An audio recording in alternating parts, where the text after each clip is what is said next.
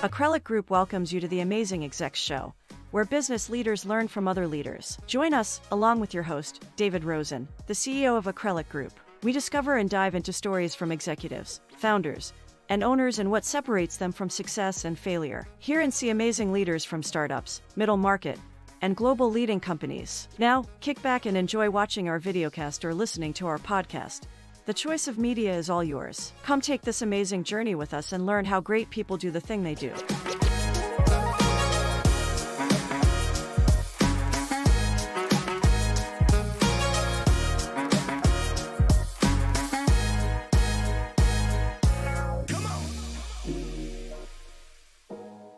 Welcome to episode 101 of the Amazing Execs Show.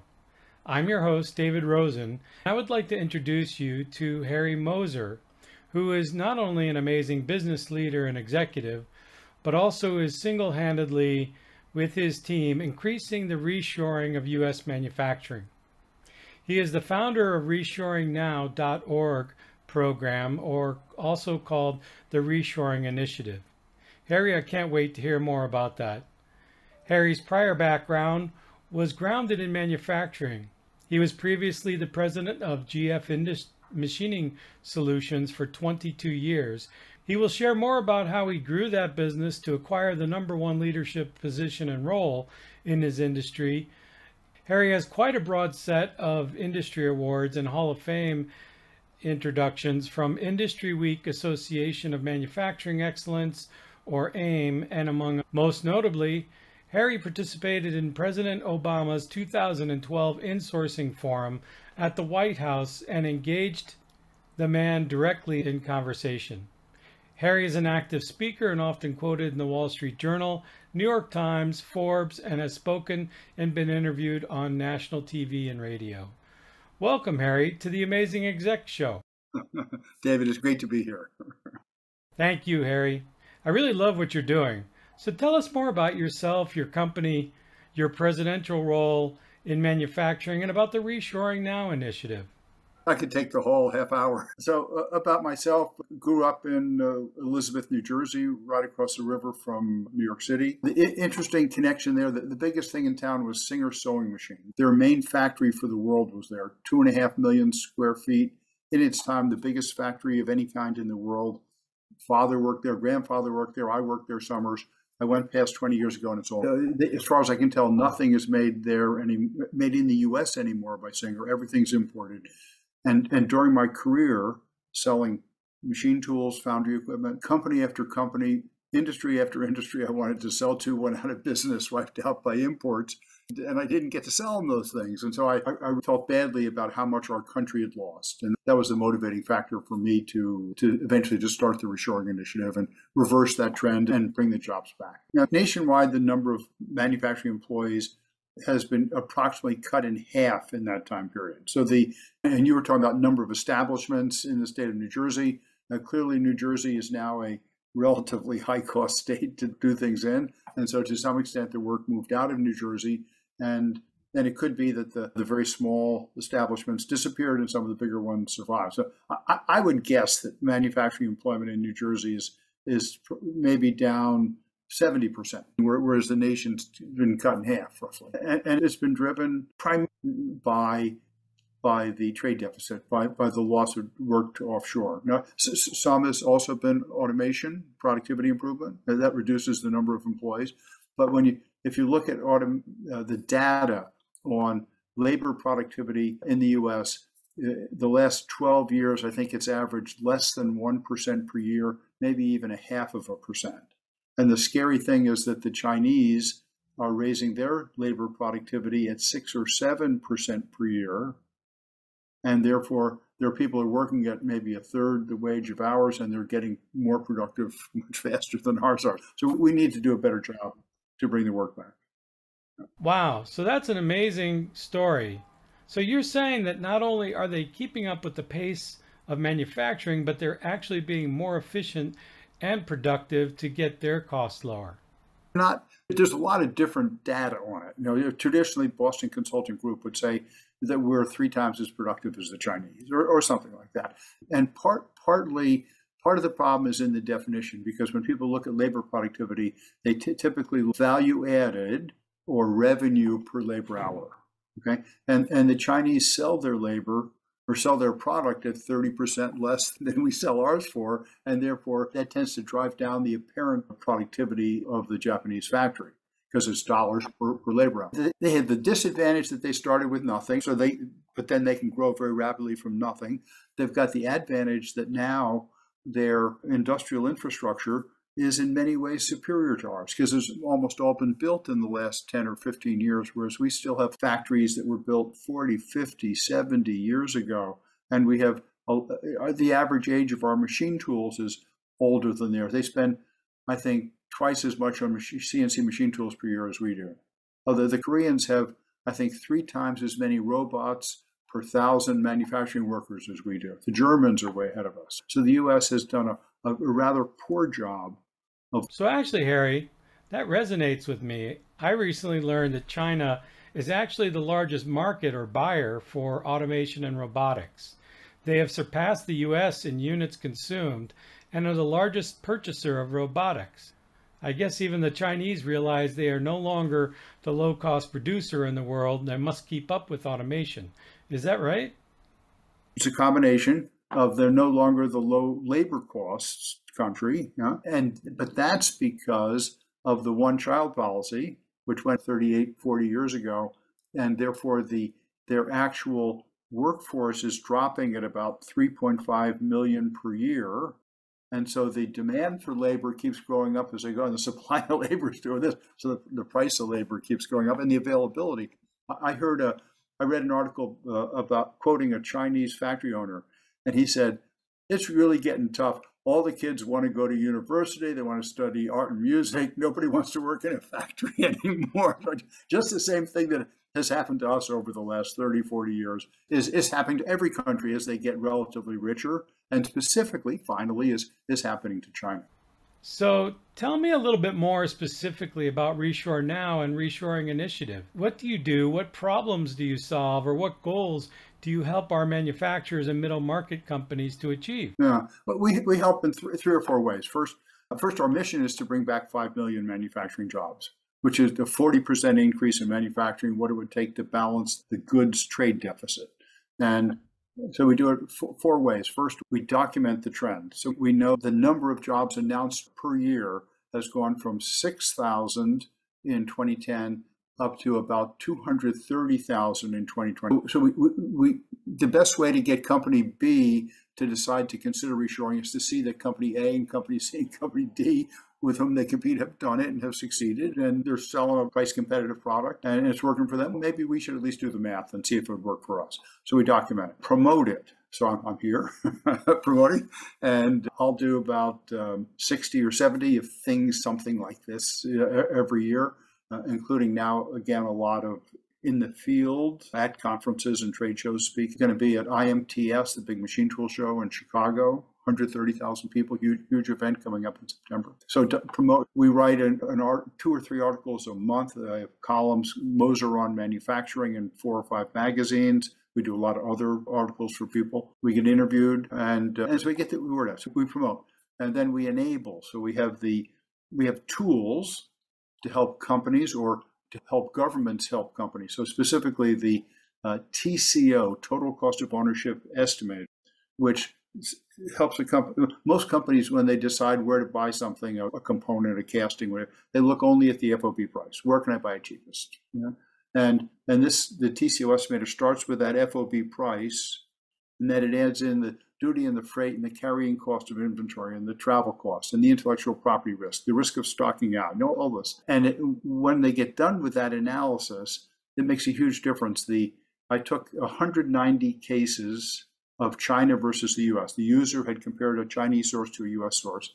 And amongst those 190, the US was the winner 8% of the time based on price, 32% of the time based on total cost. And if there happened to be a Trump 15% tariff, then 46% of the time. So just by doing the math correctly, by looking at all the relative factors and terms, we say that most companies would find that 20 or 30% of what they are importing they'd be equally or more profitable if they sourced here. So therefore, we'd say it's in a company's maybe patriotic interest to at least do the math. Now, I don't expect you to lose money, but at least do the math and see what would make you more profitable if you brought it back, and then start working, doing it. And you may find you have to automate. You may find you have to train your people better. You may have to find better people. But 20 or 30% should be relatively straightforward. And then better automation, better planning, better design, maybe could get that up to 30, 40, 50%. At the same time, Harry, my experience in bringing products to market, it's one thing to look at the model from an economic or timing perspective, but the reality is when I asked several of my investment companies to A/B compare the onshore costs versus the offshore costs, it was always very clear that there was a 40, 50% difference in the actual. We'd say price, difference in the price. And then all this other stuff is what we call cost, just to keep the terminology clear. Very important distinction, Harry. Thank you. And so the prices would be 40 or 50% between different manufacturers. What wasn't accounted for was the disconnect in communications because of the different time zones. It's very difficult to work in a 12-hour difference between your design team that may be in California or New York, and yet working with your production engineering team in the Far East is an 11-hour difference. So you've got very few short hours to overlap. The second issue is the lack of coordination between design and fabrication and the first engineering sample. So typically when you move from your MVP or first prototype to your first engineering sample, where you really start looking at the costs of manufacturing that in mass manufactured machines and tools, that there's a lot of iterations that go on between your engineering team, your design team, and your production team. And it's, again, more difficult to do that when you're halfway across. The third area is a lack of understanding of, unfortunately, the calendar, where we have to understand that they take an entire month off where manufacturing is closed for the Chinese New Year, as an example. And that can make a huge difference in how long it takes to get your products accomplished. At least from the startup environment where your volumes are not as high as ongoing manufacturers, there's a huge risk that you're going to be a third or fourth class citizen in that factory. If their largest customer comes to the plant and requests that they need the plant for 8 months at 100% capacity, you're going to be taking a seat back against that major customer to have access and production facilities in that plant. The results have been horrible. While the costs were lower in one case of my companies, there were 2-year plus delay in getting their product from campaign pre-orders to market. And how much is that really worth in terms of the actual cost and the trade-off of getting a product to market and getting it embedded in the marketplace? Exactly. Chinese New Year. Yeah, the factors that you mentioned are almost all included in our TCO estimator. The engineering, manufacturing interaction, communication, travel, all this stuff, it's in there. On the other hand, now I've run into companies that tell me they go to China to get the prototype and to get the initial production because the Chinese factory reacts faster. You go to them with an opportunity, they're all over it. They got people working on it 24 hours a day. They get the sample back to you before the American company quotes on the prototype, kind of thing. So they're hungrier over there still. And to me, that's an issue for us because especially when you get into real production, tons of stuff coming across by boat, for example, the U.S. supplier has an intrinsic advantage of proximity to the marketplace. Now, if he's somewhere within a couple hundred miles, he can deliver in a couple hours or a day, whereas especially now, an ocean shipment can take 4 months or something to get there. And if the U.S. company gets the product out of its factory as fast as the Chinese company gets the product out of its factory, got 3 or 4 months advantage in terms of delivery. And we believe that looking at what we call manufacturing critical path time, which is the time from order until receipt of the product, that we believe that companies will pay moderately more to get that quick delivery, to be able to be able to deal with just in time and keep your inventory low, and yet know that you're not going to stock out because you've got a reliable supplier 50 miles or 100, 1,000 miles away that isn't going to get hit by dock strikes and weather and geopolitical issues and COVID. They're going to get you the product. And if it's not working, you drive over, you beat them on the head, say, I need the product. And so we believe, we've seen surveys of willingness to pay somewhat more for free, so to speak. And so we're working to put together a combination of that value and then these more quantified TCO factors and bring those two together and use those to help the companies see the advantage. So without going into a pure product talk here, but how can people access the TCO model, Harry? Yeah, a TCO model is on our website, ReshoreNow.org, and you sign up, you sign in, it's free. There's explanations and examples and all that kind of stuff. You'd asked before what we offer. So I mentioned the TCO. We also have programs to help companies take advantage of it. So for big companies, if any of the listeners are offshoring a lot or thinking of offshoring or thinking of reshoring, they can use the TCO. You can ask us to help train you to do it. If you're a smaller company, or say that who's selling to bigger companies, you're selling machine parts, or you're selling pumps, or valves, or fittings, something, and you're competing with imports, we have the import substitution program where you can say, I'm really good at making these, and we can tell you who the biggest importers are of these, what tonnage they're bringing in, whom they're buying them from offshore, roughly what they're paying for them. And then we train you to use total cost of ownership to knock on those doors and say, hey, I've done the math. It looks from best we can tell, you'd be 5 points, 10 points better off buying from us, and you'd sleep better at night. So let's get together and see if we can work this out in our mutual interest and in the interest of the country. That's all. Awesome, Harry. One last question, and then I'd like to come back to your manufacturing presidential role experience and talk a little bit about that. One of my principles in my investment thesis around startups in manufacturing is focused around the fact that, one, demand is shifting from I want something that's been mass manufactured to I want something more personalized and distinctive just for me. I don't want to wear the same thing that somebody else is likely to be wearing. And so it's either made in lower volumes and spread geographically, or it's actually made in principle for me through personalization or just one-off handmade design. As an example, you may want that Camaro that you get produced out of a GM plant, but you might want a full color spread of your spouse or your boyfriend or girlfriend on the new skin coming out of the factory, and you want it customized.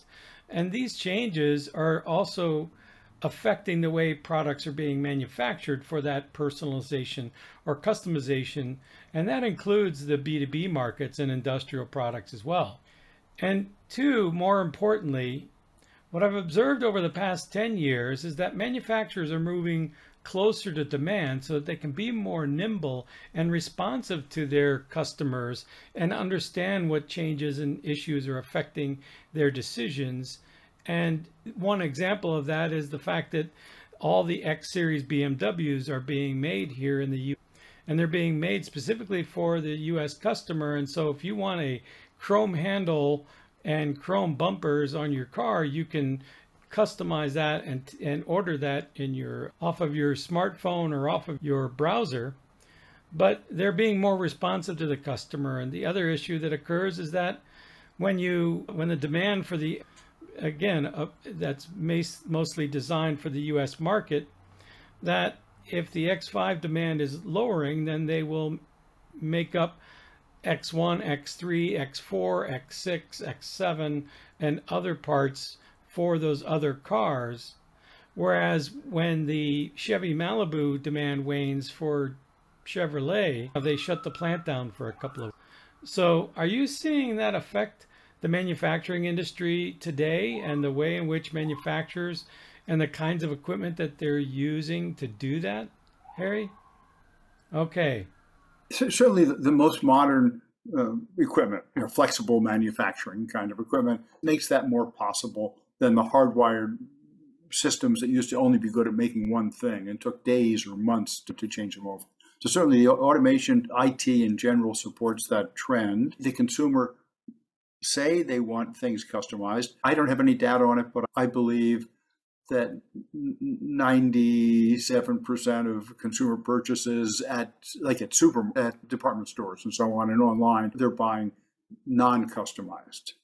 Because what do? They go out, I need one, I need it today, and what's the cheapest or whatever, or made in the USA maybe, and they buy it. But there's been efforts made. Brooks, I think, and New Balance has a factory at which they'll customize a running shoe for you, and it's in the United States, I think, in New England, and you can send them your name, your logo, your whatever, and in a couple of days you've got your size, my size 14, and it's customized. Now, shipping that in from China or somewhere, that doesn't make much sense at all. Or customization is one. Again, if you look at our TCOS, placing a value on customization is one of the items that we ask the user to quantify and see. And in some cases, if you're buying steel or copper, or grain, there's not much customization. Whereas if it's a personal apparel thing, or maybe the hood of your car, like you mentioned, then there's more interest in customization. So I think it's very real. I think it's still inevitable that costs will be higher, and most people finally aren't going to pay the price. So I don't think it's going to be huge. There is a tendency towards finalizing the product near the consumer. So bringing in a partially completed product and then putting the last touches on it, the last details here in the United States. And I'd much rather have at least a portion of a loaf than none of a loaf. So I'd love to see customization is supportive of reshoring. I'd like to see more customization happen. Additive manufacturing, 3D printing, is touted as a way to achieve that. That instead of having to buy fittings and valves and things from somewhere, that you make them as you need them. You totally now some things you can't 3D print a television set, but to the extent that it does work, then that can be a very supportive way of achieving what we're talking about. That reminds me of the 3D printed cars that used to drive around Maker Faire every year in New York. That was amazing. It was a big 6-foot scarab robot arm that was making the car in full size, and you had people driving it. But that necessarily isn't practical. No, it wasn't making the engine. It wasn't making the headlights. So it's making the structural components of the car. Right. Although you could 3D print the two halves of an engine and the valves in metal using additive manufacturing. Whether it's worth the money or not to do that is another question. But what really became apparent for me was the customization of cars, where you can order a different handle type from BMW or Chevy over your smartphone app or on your web browser. You can order a bumper style, and now Ford, by the way, is touting the fact that they would like to see you customize and order your vehicle and change from a rubber bumper to a chrome bumper, change all the different pieces and components. BMW did that early on as well. They make actually all their X series cars were made for the US market, and they make them in South Carolina. And in fact, the X1 and X3, they're two smaller sizes of X vehicles, were being exported back into Germany because they didn't have manufacturing capacity built for Europe and their German customers yet. And so for a while, up until about a year ago, we were exporting the X1 and X3s from South Carolina back to Europe. But the other issue that is very clear is that they've learned to be more customized and more nimble in their manufacturing, so that if the X5 demand was waning, they could reconfigure their production lines to produce more X1, X3, X4, X6, and X7 parts and components. Whereas when the Chevy Malibu demand wanes, they shut the plant down for 2 weeks.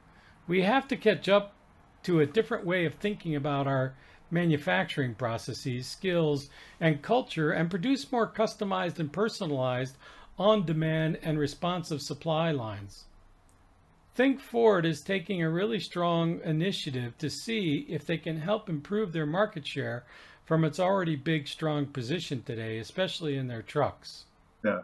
That goes in both directions. The change in consumer demand can say, make the stuff that they actually want to buy. And the availability of the chips can tell you which models you can actually make because you have the components to make them. So the two directions in the supply chain in the pipeline can both influence that decision and make that a good optimization. So this has been amazing. Harry, since I met you 10, 12 years ago, I just really greatly appreciated what you've been doing to help people understand there are options that they have for manufacturing and look at ways in which they can maybe assemble here and manufacture and acquire components from elsewhere.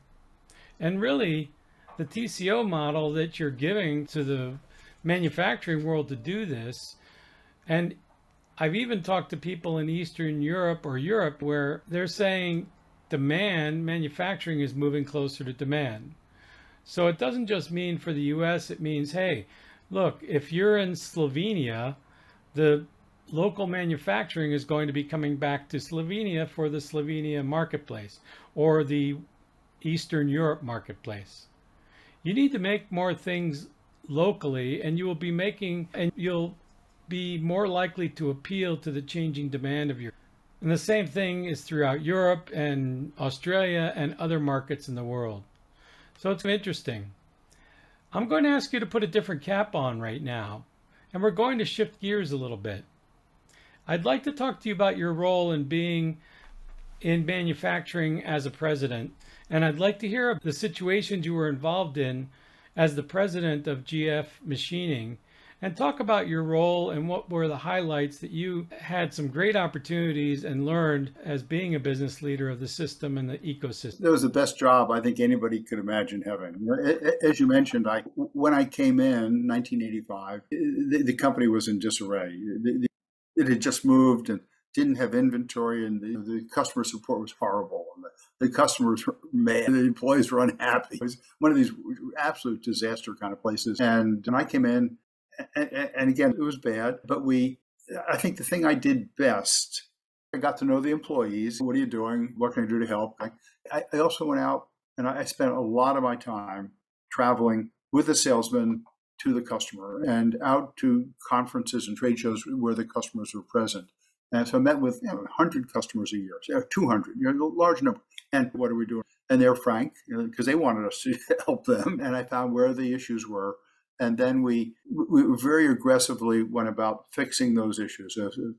Phone service, field service, spare parts availability, all these things that are absolutely essential for a capital equipment selling organization. And so we went from horrible in the areas to good. And then we got great. We got to the point where we were recognized as the best machine tool company in the country in terms of these areas of support. And so we knew what these 10 maybe variables were at metrics, and we measured them. And in each of the departments, we posted the results. The department posted its results for live phone support and all this kind of stuff. And so that everybody knew what we were working for. Everybody knew what the priorities were. And then we provided the sales team with all the metrics of what we actually had achieved. And so I remember one time that we got a distributor who had been a competitor distributor. He came to become our distributor. He was from Michigan. And I said, Dave, let me take you on the tour. And I've heard all about the tour. I said, what do you mean you've heard about the tour? I said, well, when we were competing for the customers, they'd come back after they did your tour, and I gave the tour most of the time. And they'd say they couldn't believe how well you were doing everything, how you had everything under control, how you measured it.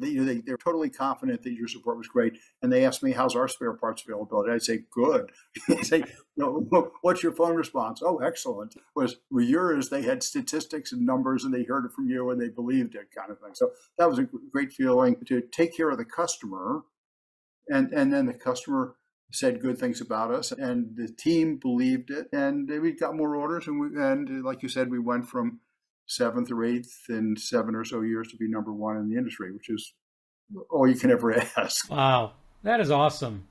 So one of the things that I've realized over time in terms of leading change, whether it's been incremental change or whether it's been transformative, you can come up with these great metrics and you can come up with great processes and good rules. But in our experience, it's the people issues that far exceed the impact of success or failure in any change that you're making, compared to those smart business process or logic or rationale or decisions.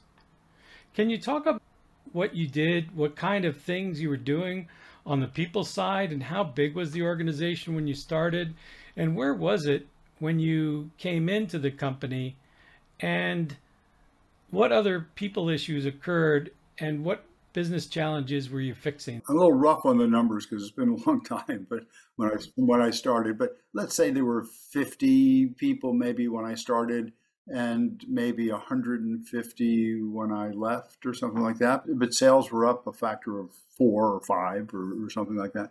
And you know, I fault myself. I was probably the micromanager at times, and because I wanted everybody to succeed at what they were doing, and if they were not succeeding, I'd say, show me what you're doing. Let me help you, see if we can figure out between us a way to do it better.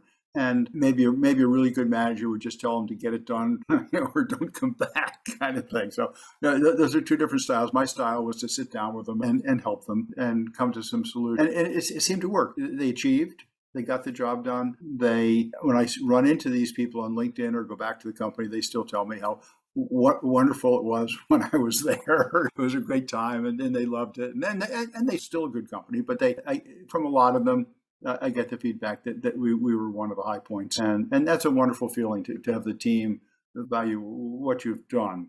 And but it was definitely it wasn't a patent kill everybody kind of thing, but it was a work with the team, be a team player, work with them, get them to believe. One of the things we did that I thought was it really worked, since we were really a selling organization. We had a cash bonus for every time we exceeded a month's record orders, or a quarter's record orders, or a year's record orders, and month after month, quarter after quarter, year after year, cash being handed out to people. And so towards the end of each of these periods, they'd come say, Harry, what do we have to do to get another? And that's the motivation you want your people to have. You want them to be aligned with getting the objective, achieving the objective, and have that be right at the top. How are we going to get this thing across the goal line, kind of thing? And it worked. Maybe I was in the right place at the right time, but I know it worked. Are there other ways that you motivated people to get aligned with what you were doing in terms of motivating people through their wallet? Is the natural incentive that people give, but the other ways of motivating people are also through their hearts and mind. Did you do anything like that? I'd say I was very hesitant to terminate. If someone was doing something illegal or just horrible, they were gone. But basically, I worked with people, and I was loyal to them because I believed if I was loyal to them, they'd be loyal to us. And that seemed to work. Some people would have done it differently. That worked. Communication was an important part of it. We had I can't remember now if it was a monthly or a quarterly employees meeting, and got all or as many as you could get off the phones and so on and get out of the field to be there and review what are our accomplishments, what are our problems, how P&L right down to the penny kind of thing, so they could see what was actually happening. And therefore, they were part of the team. They knew that. Now, let me give you a contrast. I ran a small company before that. We had a steelworkers union, I think. And I started doing the same thing. This is 40 years ago. This is 50 years ago, long before the modern. And I'd come up and I'd present the results and and I was talking to one of the union guys, and I'd say, we have to do something about this model. He said, what do you mean? I told you at the employee meeting, that's the one we're losing money on. He said, we don't believe a word you tell us at the meeting, because they'd had so many presidents come through and lie to them. I don't know what, but it was, with that group, it was hard to get their heart and soul aligned, at least with this guy, and I'm sure some of the others. Whereas with the team I had in Illinois, maybe because I had more experience, but maybe it was the right group of people, but everything gelled and it worked. Harry, right now, some of the feedback that comes from large companies today, even like Google, is that people want transparency. They want to hear and see and understand that they're a part of what they're a part of and what's happening. And so you're sitting there in the middle 80s, where that was just the beginning of that open transparency movement and how well you were doing. What are our leading metrics, or what are your lagging metrics? The second thing that people are looking for today is one of the top 5 or 10 things that employees look for is a safe place. to be able to have a dialogue or discussion and not be worried about getting fired. And so you provided hesitating to let people go, but work with them, maybe put them in their best place.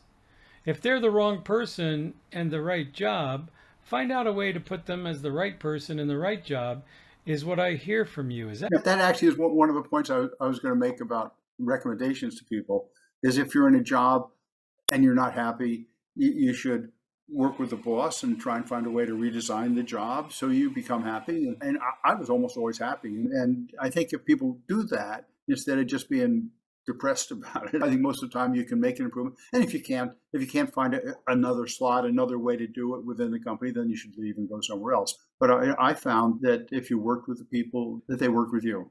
And we were able to make it happen. Harry, let's talk about your role as president of manufacturing company GF Industries. You have some great stories and perspectives to share. Any big epiphanies? Oh man, I'm never going to do that. I'd say again, probably I micromanaged too much. There was too many cases where probably you only have so many hours in a day, and I was putting too many hours in. Probably and maybe that took a little of the self-reliance away from people. If you're always there with the backdrop, always there with a safety net, then they don't develop the moral fortitude and the courage that they need. So that was, if I had to do over again, I'd try not to do so much of that, even though it worked. Other than that, I probably almost got fired in the beginning. Maybe I was a year in, and we had built up this inventory of products and the machine tools, expensive machine tools from the factory. And the fellow that I had hired and put in responsible for that, he was just ordering according to the budget, having some influence of what we were actually selling and forecasting. And corporate was all over me. Again, that was horrible. And so we learned quickly and we got better. That was maybe one of the things that told me that you have to look a little closer at what people are actually doing and see if it's especially new people and when a whole team's new. We live and learn, so we don't repeat our mistakes. That's always the first challenge. So what would you do different? Well, probably when we were working on accounts receivable, I'd work with the CFO and then also with maybe two people in his team who were actually doing the day-to-day accounts receivable. And probably I should have worked with the CFO and then not gone to the meetings with him and his team. Although sometimes it turned out I was the one that called the customer because I knew the customer. I said, "Bill, you got to pay. And we got the money." And if anybody else called him, maybe we wouldn't have gotten it. But probably there were cases like that where I should have counted on the chain of command and let him or her have that responsibility and not helped as much down into the team. But on the other hand, helping with the team, develop the relationship with the team and the transparency, and gave them confidence, and it worked. Harry, tell us something about yourself that you think most people may not know about you. Okay, I got two things. I think they're interesting. One, between my senior year and graduate school and college, I bicycled from Munich to Athens and back, so 3,000 miles. With a fraternity brother. Great, wonderful trip. Saw Athens, saw all kinds of Munich, all kinds of wonderful places. And then the second thing that almost nobody knows, that when I was about 30 or 30, the Equal Rights Amendment proponents had something called the Great American Male Beauty Pageant, the second annual Great American Male Beauty Pageant, in which I had 5 seconds flexing on network news that night. Oh my God, that's awesome. So you were a bodybuilder at the time? I worked out every day. I still do. And some of the guys were in much better shape than I was, but my poses were better. That is too funny. Something we can lean on for a while. Let's switch gears again. One of the things that we're looking to understand is how people are thinking about supply chain, manufacturing, assembly, packaging, service, maintenance perspectives. What should CEOs be thinking about today? And how prepared for a crisis were your companies and others for the COVID-19 pandemic? How well prepared were you guys for crisis or change or inflection points that your business was going to hit? And you pulled out a playbook and said, okay, here's what. No, I'd say we're nowhere near as cognizant of it and organized and prepared as one should be now. The world was simpler back 25, 30 years ago. We had the customer support side was in good shape. If we'd lost 10 people or if a whole bunch of companies had been hit with problems and needed help, we could have dealt with that. But the availability of machines, if all of a sudden the factory had shut down and no machines were available, we just weren't going to ship any machines, and there was nowhere else to go because we only made them in our factory. I'd say we were a relatively simple organization in a sense, but we were not risk prepared. So let's look forward now. So we're in 2022, and my question is, what's the prognosis for looking forward in manufacturing now that we may be closer to the endemic of the pandemic? We've got states that are demasking and devaccinating. We're pretty open these days, and some are not asking for vaccine cards. And we will probably just treat this like the flu going forward. So tell us about your thoughts for 2022 and 2023 and in the future. Makes a lot of sense. So it's not always the best decisions are not always to reassure, but they need to be an option and consideration, one. But two, the option is really to diversify, because we also learned about how much of the critical but commodity pharmaceuticals are being made in China today. This is a paradox. China is the place that buys premium baby formula at $90 a can, since the Chinese population knows that the water in those cans are coming from either the US or Europe. The Chinese recognize that they don't want their children to have Chinese water in their baby formula. At the same time, is that where we're having our pharmaceuticals being made and using the water as a part of the production process? And where are our concerns about that? That just puts me a little bit on unease. We believe that companies have learned a lesson from COVID and the disruptions that have happened with the boats and everything else. And so we believe they've learned that. Now, like any learning, you go up here, you're pretty good, and then gradually it falls away like this. But I believe that especially with China, that we're going to have tension with China for 20 years, 50 years, tension with China. And specifically, there's been talk of decoupling with China. And there's a bill in Congress, I think it's the Making the U.S. Competitive Act, something like that. And it talks a couple of things about how to become more competitive with China. And when that bill was introduced, the Chinese government announced, if you pass that bill, we will stop shipping product to the United States, including, for example, automotive components. Can you imagine our industry if all the stuff that the OEM receives and all the stuff their suppliers in the U.S. receive from China stopped and didn't start again forever? Apocalyptic. It'd be existential. And I don't see that going away because of Taiwan. There's going to be tension over Taiwan until it's finally resolved. And as that happens, one of the ways the Chinese will pressure us is the threat, at least, of doing things like that. So companies that are dependent, especially on China, will continually be reminded. There's going to be a burr under their saddle, so to speak, and they're going to have to think about it and at least use something like our TCO estimator to see what they should pull out of China and at least put somewhere else, or ideally, because somewhere else can have problems too, to bring as much of it as you profitably can back to the United States. We think that alone will keep the visibility high and companies being responsible. Makes a lot of sense. So it's not always the best decisions are not always to reassure, but they need to be an option and consideration, one. But two, the option is really to diversify, because we also learned about how much of the critical but commodity pharmaceuticals are being made in China today. This is a paradox. China is the place that buys premium baby formula at $90 a can, since the Chinese population knows that the water in those cans are coming from either the US or Europe. The Chinese recognize that they don't want their children to have Chinese water in their baby formula.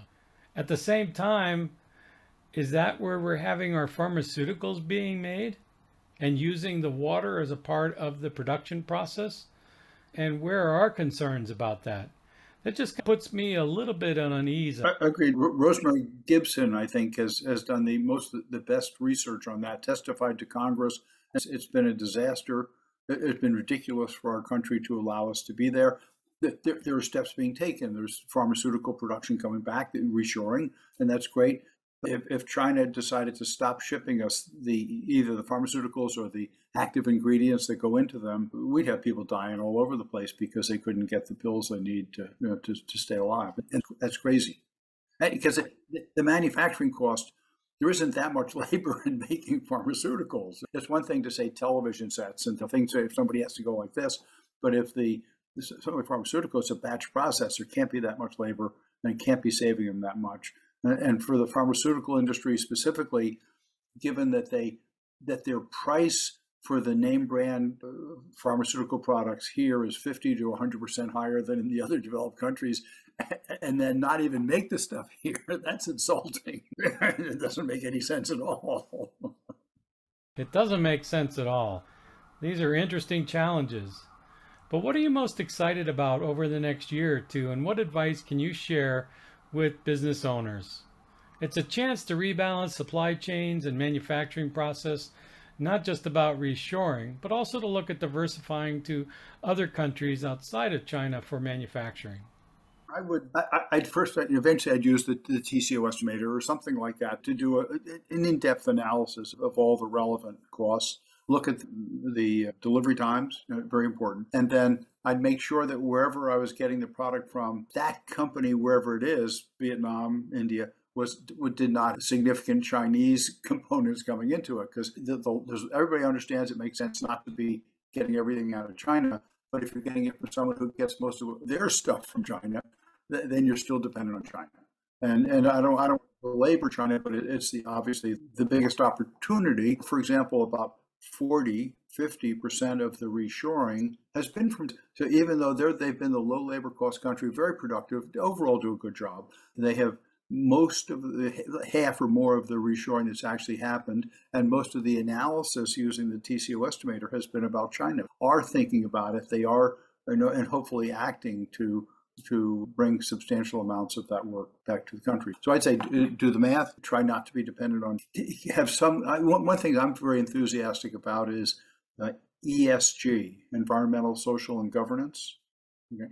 So on the environmental side, we did a study of an aluminum die casting made in China and shipped here versus made here, both cases for the US market. And because the Chinese electricity system uses so much coal for its production, and because you then have to ship it here, the combination of those two result in the Chinese option producing 25 to 50% more CO2 than the US option. So now we're starting to add that factor into the TCO estimator, and we're trying to do is come up with 3, 4, or 5 industries in which we've done that analysis, and then say, okay, pick where your product is between die castings, which is electricity intense and heavy, versus say chips maybe, and a couple of things in here, pick yours, and then come up with some estimates, a real rough initial estimate of what the ESG impacts are going to be of moving the work back. So put some value, we're not saying huge amount of value, but some value on your societal responsibilities. You've provided such a great articulation about the value of ESG. It's very practical thinking. I'm not sure why, but ESG, in my opinion, appears to have become a highly politicized and emotional issue more than an economic or business one. At the beginning of offshoring in the 80s and 90s, I remember looking at the geopolitical and government issues that were occurring at that time, and things like country values. And I remember discussing the likely outcomes of whether companies, if they put their manufacturing facilities in another country, what's the likelihood that they would be nationalized or not.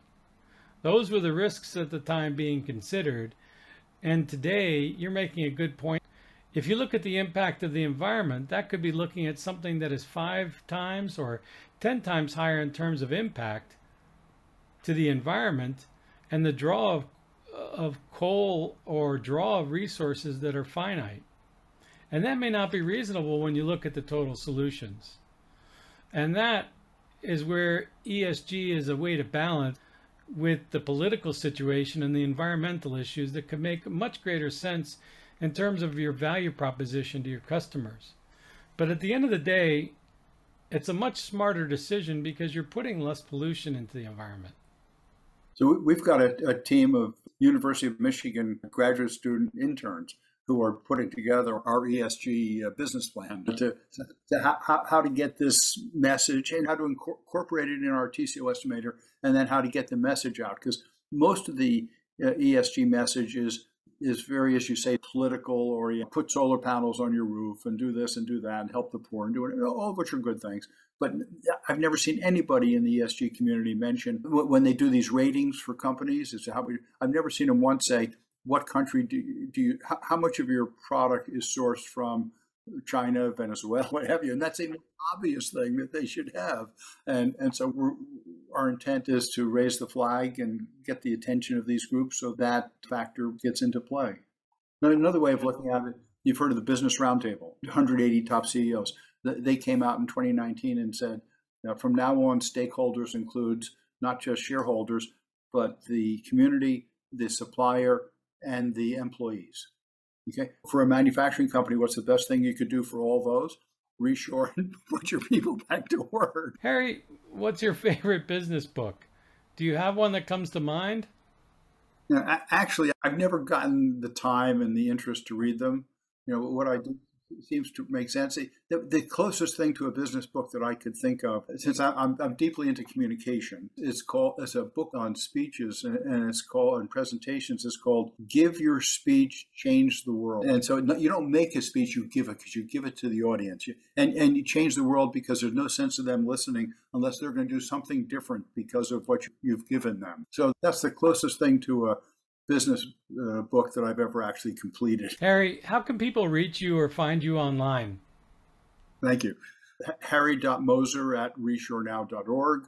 Website is ReshoreNow. Telephone 847-867-1144. Very active on LinkedIn. So you look up Harry Moser, you should be able to find me okay. And we're posting there all the time. We do a fair amount of Twitter and some Facebook, but I'd say LinkedIn is very active, very well. Sometimes we'll put up an article or say a posting of an event like this, and thousands. And one time I think we had 13,000 views or something like that. So I said, it's fun. This has been great, Harry. I've really enjoyed spending time with you. We could go on for hours. I have a feeling maybe blah, blah, blah, blah, blah, blah, blah. Start that over. This has been great, Harry. I've really enjoyed spending time with you. We could go on for hours. I have a feeling maybe we'll have an update with you next year and understand what's going on in the reshoring. But for now, thank you for taking the time with us, and I look forward to watching your progress. Thanks, David. It was a lot of fun, and the audience, look forward to hearing from you, helping you to hear about your reshoring cases or help you achieve them.